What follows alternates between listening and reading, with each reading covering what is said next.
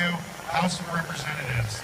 It was brought to me by Courtney Hansen, one of your great advocates here in the Miami Valley. And basically there have been a couple instances around the country where folks with Down syndrome have been discriminated against and not allowed to have an organ transplant to save their life. And that's very sad when they can accept these organs. And so what this bill does is it says that no person with Down syndrome or any other symptom can not receive an organ. And so we'll give them the opportunity to not be discriminated against, to ensure that they can receive a life-saving organ transplant.